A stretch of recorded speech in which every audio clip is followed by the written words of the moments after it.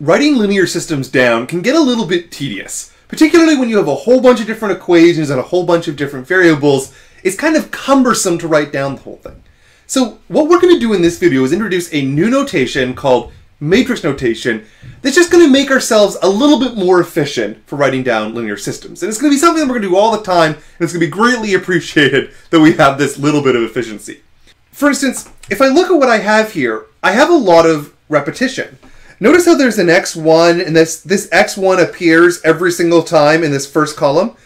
And then there's an x2 that appears every single time in the second column. Sometimes I kind of hide it. If you'll notice on the second equation, I don't have it written explicitly, but I can fill it in as plus 0 times x2, and I can do it down here at the bottom.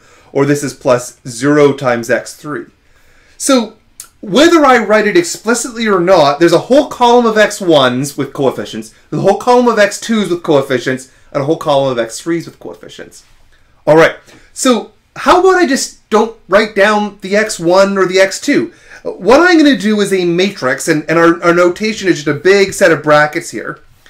And then in each of my columns, I'm not going to write the coefficient and the variable, I'm just going to write the coefficient. So in the first column, it was 1 times x1, so that's a 1. 1 times x1 again, so that's a 1. 7 times x1, so that's a 7. And then 2 times x1, so that's a 2. In the second column, it's a 3 times an x2. I had already filled it in, so this is a 0 times an x2, a minus 2 times an x2, and a 0, a minus 1, a 0, and a 2, and finally on the far right hand, after the equal signs, 1, 2, 7, 4. And to try to keep the equal signs in there, I might come along and put this sort of dotted line here that sort of separates it. So the stuff on the left-hand side is the things that has variables, the stuff on the right-hand side is just going to be those constants. A few little pieces of terminology here.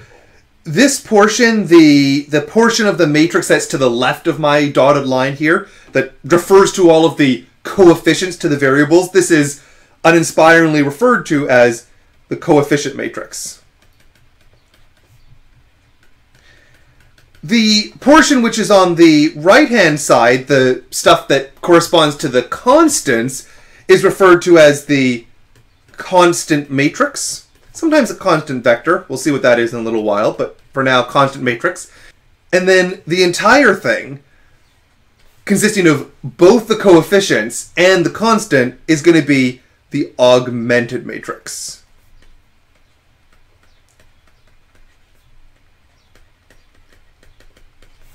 So the entire thing is the augmented matrix. It sort of divides up into these two different portions, the coefficient matrix and the constant matrix. And this is going to be how we're going to write down all of our linear systems in the future.